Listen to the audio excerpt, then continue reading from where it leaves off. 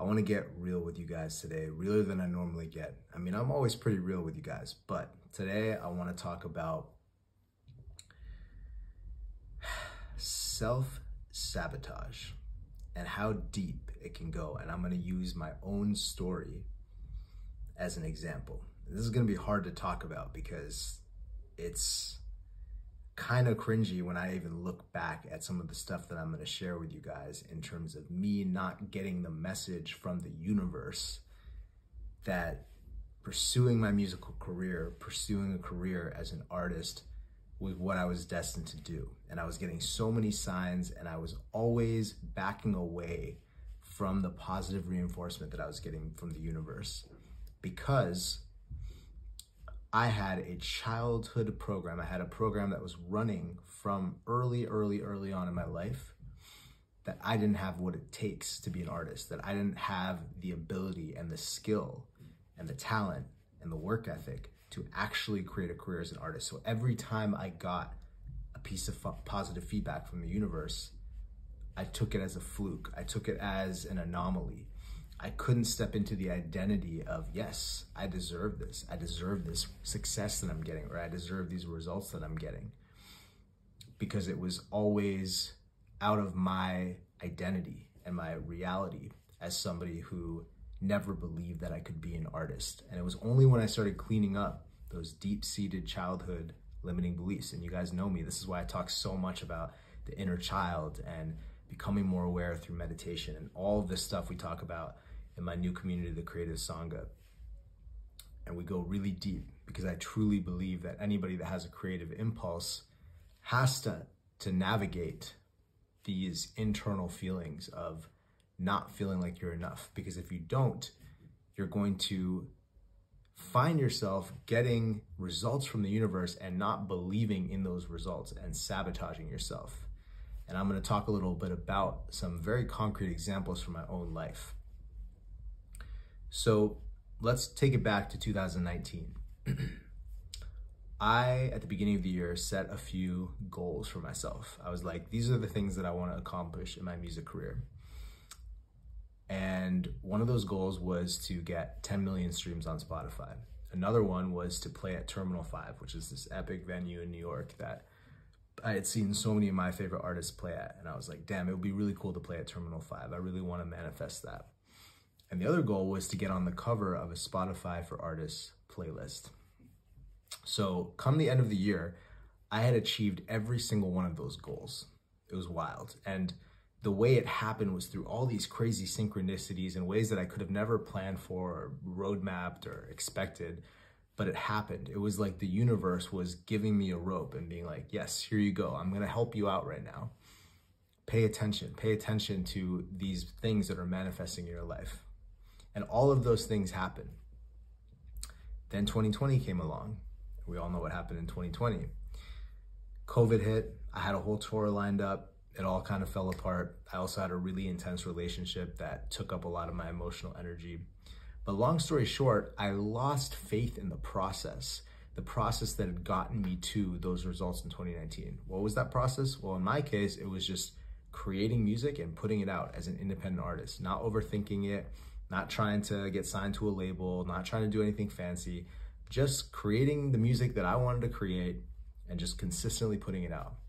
And I stopped doing that in 2020. I got in my head, largely because of all the things that were happening in the outside world, like COVID and this relationship that I was going through. But I started thinking, oh, maybe I'm doing something wrong, or like, I don't know what's going on, even though I had just gotten all these results in 2019.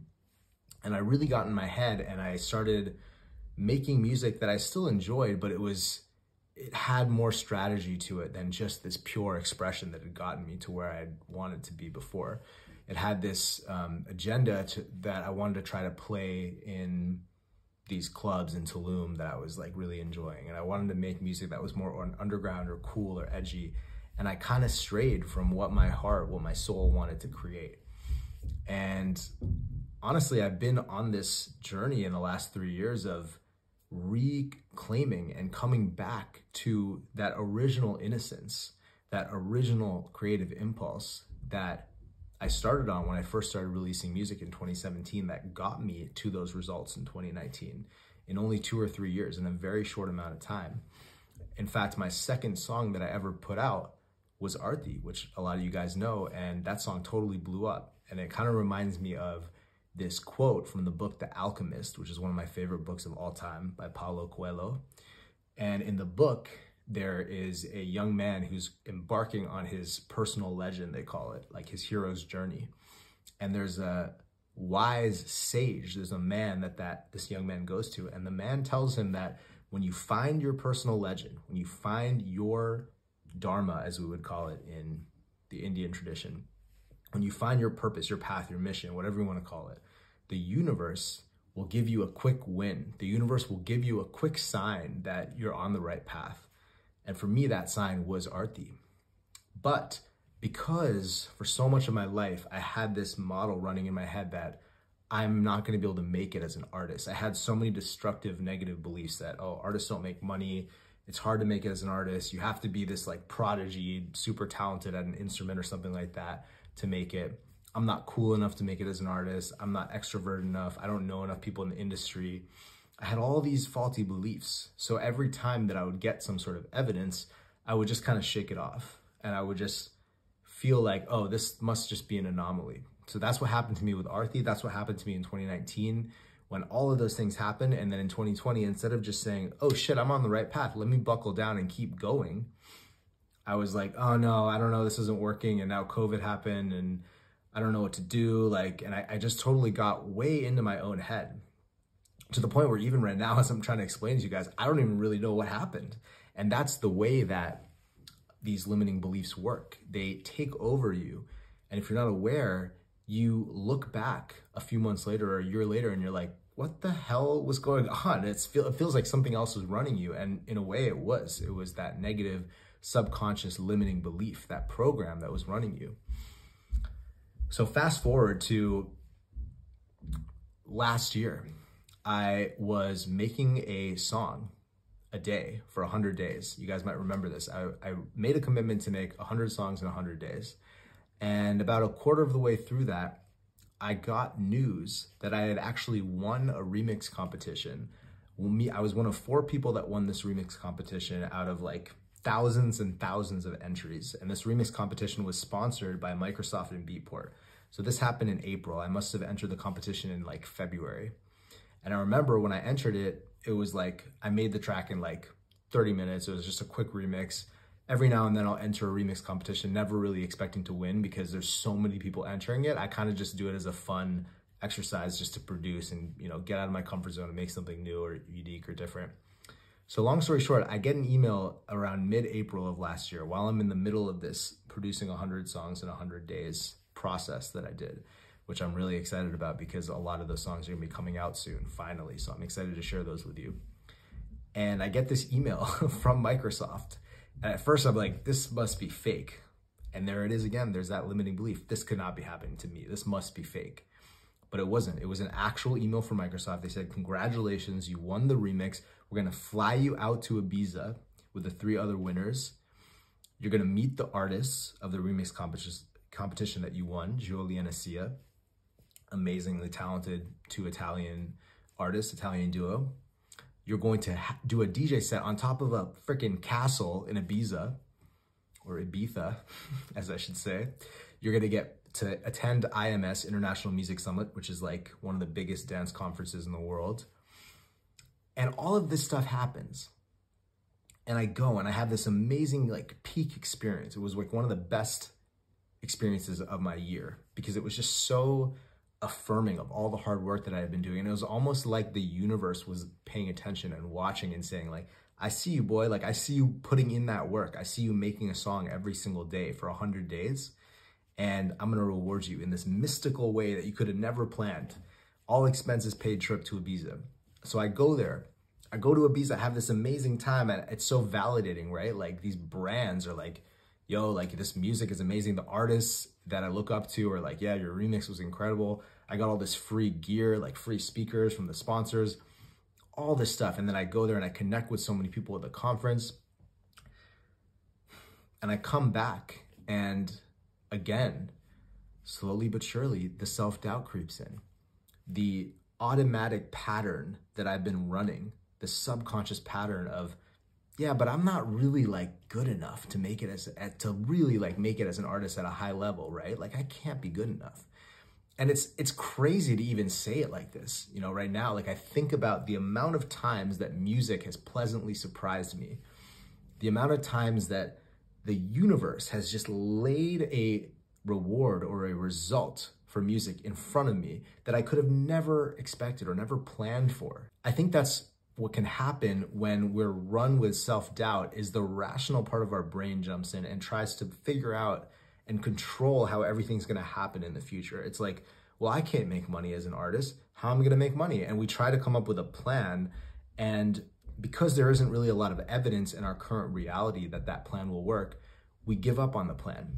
And I'm not saying it's not good to be responsible financially. Like you should definitely think about how you're gonna make ends meet and how you can support yourself so that you can continue to pursue whatever it is that you feel like you're here to pursue. For so many years, I ignored all of the signs and evidence from the universe that was coming to me and telling me and knocking on the door over and over again saying, wake up, like we're giving you all of this positive affirmation. We're giving you all of these serendipitous things. You know, you meet the right person there.